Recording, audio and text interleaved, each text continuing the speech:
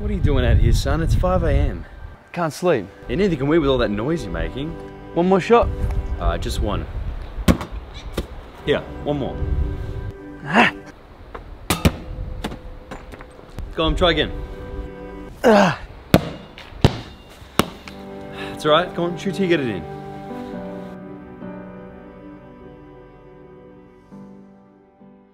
And then, if I get good enough, I'm gonna play in the NBA. Oh, for f***'s sake, Zach, you're barely 5'8", you haven't hit a shot in 20 years, you are the worst at basketball. F***ing righto. Stick to YouTube.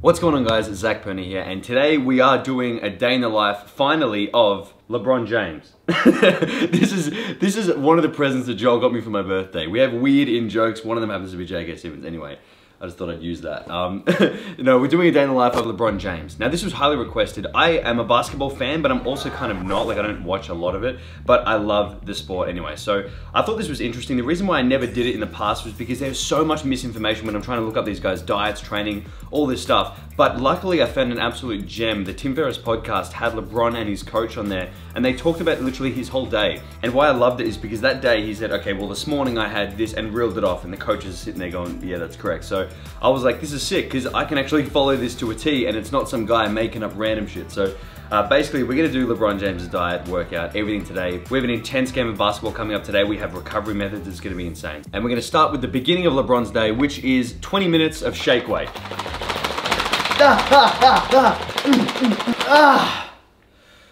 No, it's not. It's actually breakfast. So meal one today is egg white omelet with smoked salmon, gluten-free pancakes with some berries on top. Now, it sounds pretty decent to me. A little bit boring with just the egg whites, but I do love salmon. And thankfully, I found this amazing gluten-free pancake mix. How good's that? No, but the reason why I'm guessing it's gluten-free is because gluten is one of the most like gut irritating like lectins. Like probably it's quite inflammatory for some people. So I personally don't eat a lot of gluten anyway. So I don't have a lot of white bread, or just, I try not to because it just tends to irritate the gut a little bit. I mean, maybe he's a celiac. I don't know, maybe he's allergic to gluten. So let's just pretend for 1 second that the pancake parlor, which is amazing, is gluten-free, all right? All good. Now, obviously, LeBron James is about 9'6", and I am not quite that height yet, so his portion sizes are gonna be drastically bigger than mine, but I'm just gonna make it for my portion size and what I would eat, so it's a regular sized human being's meal. So, let's do it.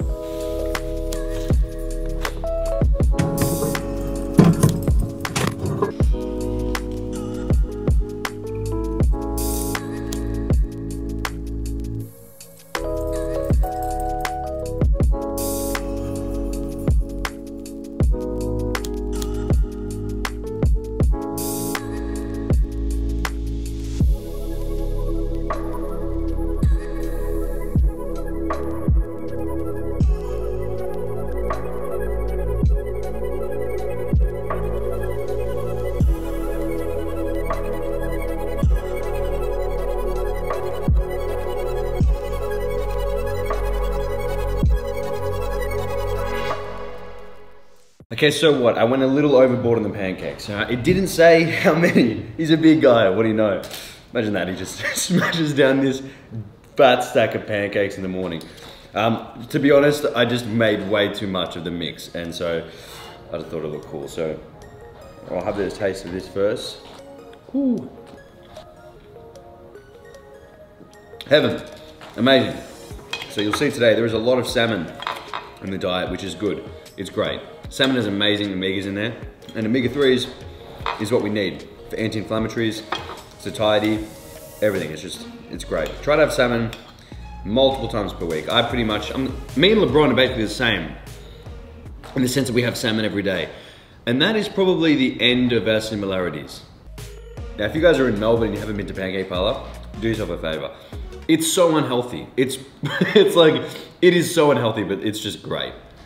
Open 24 hours too, you get some weird people in there. Like, it's gonna look like I didn't even make a dent on this thing, it's so big. I'm gonna have to call it. I'm tapping out here. I think I did a good job. But anyway, time to train on a full stomach and smash out a LeBron James workout.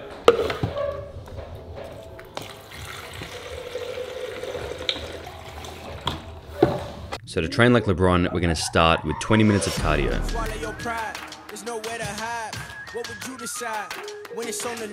Then moving into the strength aspect, we're going to do everything 4 sets of 12, starting with deadlifts.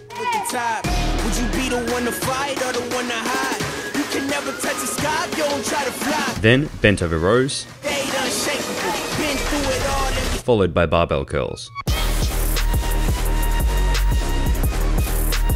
Finally, for some calisthenics work, wide grip push-ups, 3 by 20 reps, chin-ups, 3 by 15 reps, and then wide grip pull-ups, 3 by 10 reps.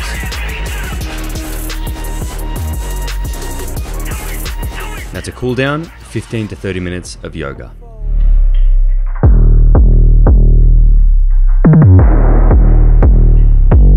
And now it is time to play the game. So we have a very serious, important game ahead of us. Pre-game meal for that is a peanut butter and jelly sandwich. So quickly gonna smash that down and then we're gonna play. Okay, so tonight we're playing the Mudbones. I haven't played them before, I'll be honest, but they look really good.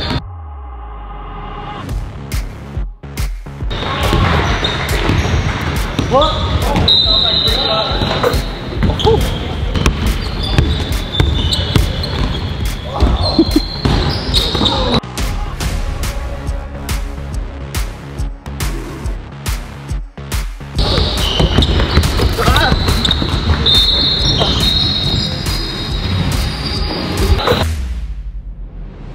Yeah.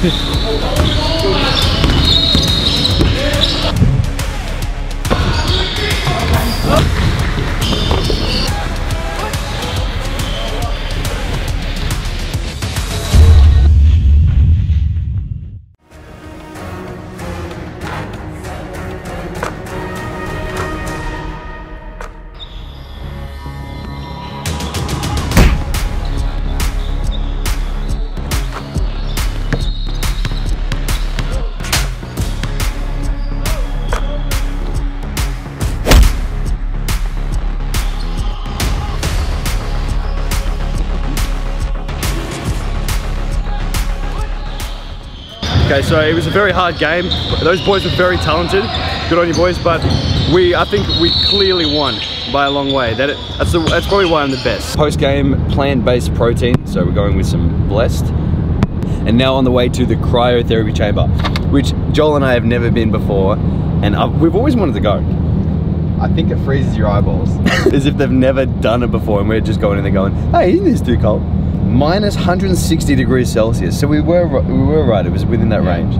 I feel like it would just snap freeze your teeth. How would it not? I know, how would something that is a negative 160, how would that not do damage? I know you like cover up your extremities. So Joel's gonna put some tape over his puss. I'm gonna put a band-aid over my But I said this the other day, and I have a theory that surely if something is that cold, it can only be a little bit colder than the coldest thing you've ever experienced. Right? Because work that riddle out. Because if you've got like when we went in the ice the other day, there is nothing. I don't know if my bodies have receptors to tell the difference between negative 160 and 0. I mean, do they? Someone is going to be an expert on, I don't know, inverted dicks and cold theories. This is earmuffs. I like my Crocs. You're actually bitching the Crocs. You look sick. Enter free chamber.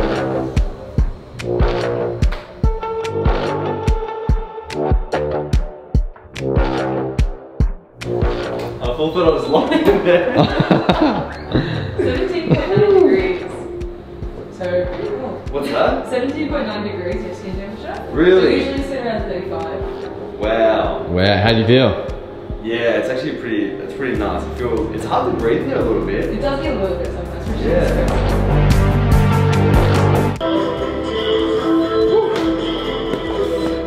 Look at that shut door. 15.7 for you. Wait, mine was 17. Mine was lower. Wow, you got 2 degrees lower. You can see it in your skin too. Maybe because I put my hands up. Oh yeah. Yeah. How do you feel? Good as. Yeah? Yeah. That's crazy, isn't it? Yeah. I feel like when I shut my eyes, it like froze. Yeah. Oh, really? I kept mine open the whole time. Look at your face. So you got all red in your chest too? Wow. That felt good as. Actually did. Felt nice. You feel good now. I feel like super warm. Yeah, I know, same.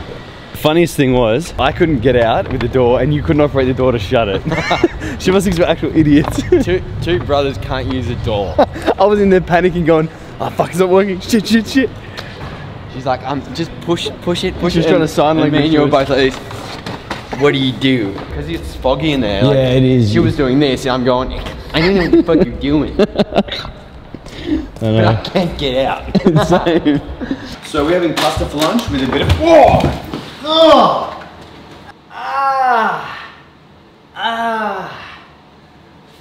Did anybody see that? Now lunch for Lebron is salmon with some whole grain pasta and vegetables. So for the pasta, we're gonna make my traditional homemade Italian sauce by putting some olive oil in a pan, adding some garlic, a couple of tins of tomatoes, little bit of sugar, salt and pepper, and cooking that down for probably 20 minutes.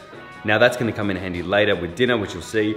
Now for the salmon, I have just been to the fish shop yesterday and bought sashimi grade salmon. Now this is gonna look like a blend between Japanese and Italian fusion that you would never order. But still, both of them are great by themselves. So I think this is gonna be a good meal. Anyway, and guess who's back? The bacon. That's you. Pretty fucking bacon. This is the, I don't know why I'm holding it so gross. LeBron has It's sliced up salmon sashimi, so I'm just gonna have that on the side. Probably 200 grams, so I reckon it's a decent size. I mean, why wouldn't you do this if you can? I'm sure LeBron does this.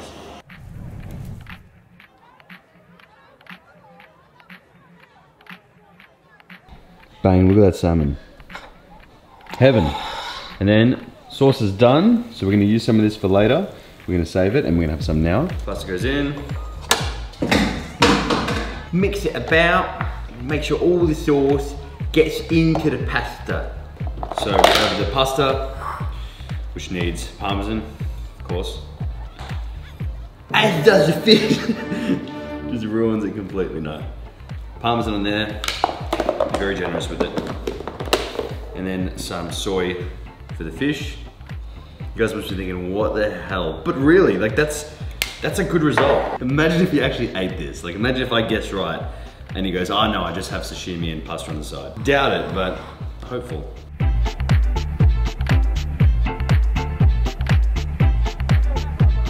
Heaven, pure heaven.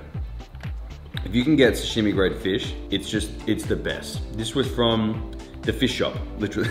That's what it's called. That's the name of the shop. If you're in Melbourne, check them out because they have this salmon and it's sashimi grade and it's amazing.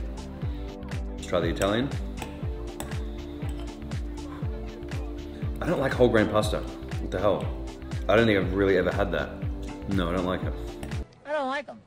Anyway, I am extremely late for my myotherapy appointment. It's part of the recovery process. Myotherapy, massage with a bit of dry needling. It's not very comfortable, but it does help, and he is a fan of massages, so that is after this, and I left it to the last second. I'm done, okay, time to get massaged. So time for the myotherapist. We are getting an uncomfortable massage today, but it is all part of the recovery protocol. Luckily, this is also part of my routine, and luckily I was also booked in this week. Perfect. Do you like my outfit?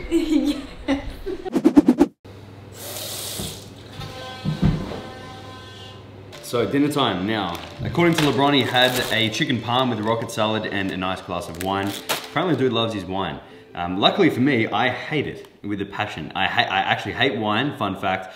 Can't stand beer. And I do just like mixed drinks, I would say. I can't believe I'm just talking about this now, but I think it's because I never gave myself a chance to actually like get used to it. Like I'm like, beer, wine tastes like piss, sweet. I don't want it anymore. And that logic was good enough for my whole life. And now I don't like it, so we'll see how we go with that. But this is the sauce that we made earlier, that nice tomato sauce. So we're gonna put that on the chicken. We're gonna crumb the chicken in probably a panko, because that's nice. Bash it out.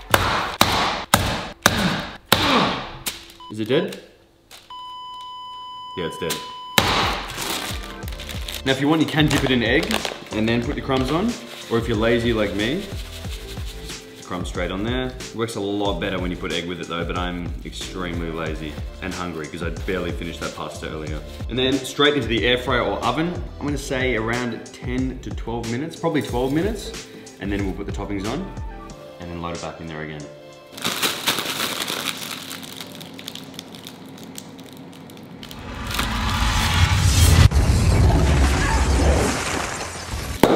Oh, rocket salad. Every time I have rocket, I like parmesan and pear with it and some kind of balsamic glaze. So it follows that I actually do that. Balsamic glaze, it's just sweet balsamic.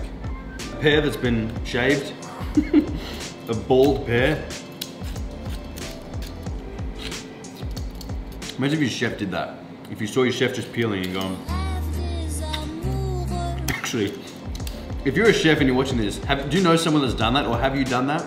Like you're just eating it as you're doing it? I feel like I would have to if I was making food. I can't make food and not eat some of it. Like I have to have some. Good parmesan. Chicken is done.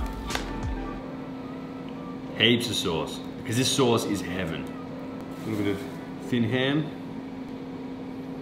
Popping back in. Okay, also, this is extremely sad, but I only had low-fat cheese in the house, and it just does not melt, like at all. Cheese that doesn't melt. Great! Serve it up with my wine. Sick.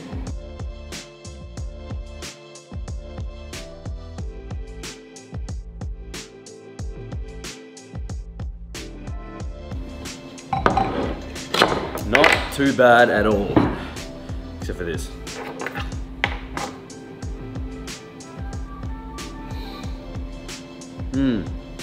Piss. Salad's actually good. See, I swear these calories are like surprisingly low. The guy's huge. I mean, obviously the pancakes were overinflated for this video, but he's massive. And the diet is relatively low. But some teammates said that he did eat a lot of shit, like he eats cookies and stuff. So maybe he was saying it on the podcast because his trainer was there, and he's not gonna say like, oh yeah, I pay you like 200 grand a year and I eat cookies. So I get it, I do get it, but still it seemed very low. Chicken needs a bit of salt, cheeky bugger. Also, what do you guys reckon? Did I really just polish up a whole glass of wine? Comment below. If not, what was the tactic? I mean, I did, but if I didn't, what would I have done? If that was dinner, I've had it. And time for bed. So apparently Lebron is a huge advocate for the Calm app. He is actually on it. And apparently he listens to Rain on the Leaves before going to sleep. I wonder if he listens to himself. Do you guys reckon he listens to himself? Imagine how weird that would be. Like, good night, Zach. Good night, Zach. You having a good sleep? I haven't got to sleep yet. Okay. Try get to sleep. Yeah, well, how the fuck do you suppose that, numbnuts? What do you think I'm using you for? That's probably how that would go. But anyway, we're gonna finish with some nice Calm app to get to sleep. So if you did like this video, like the video, subscribe to the channel, comment something great. You can even comment that if you like, because it would be much appreciated. But now into this. Ooh, Rain on the Leaves, narrated by Bear Grylls. Sure. So paying attention to the rain on the leaves as you just relax. You know, there's a story of a family in Siberia that actually were eaten alive by mosquitoes whilst they lay down listening to the same sounds you're hearing right now. In fact, you might just be lying down now, and if you get bitten by one of these mosquitoes, you'll immediately feel discomfort, nausea, diarrhea, abdominal pain, swelling of the brain, and ultimately a painful death. That is just stressful. It seems like a bit of a price to pay for just a bit of rain on the leaves. I got a fresh cut in the denim, all these sexy jeans in my section, and slide into your DMs in the PM and the AM, then I slide into your feelings when you see just what I'm saying.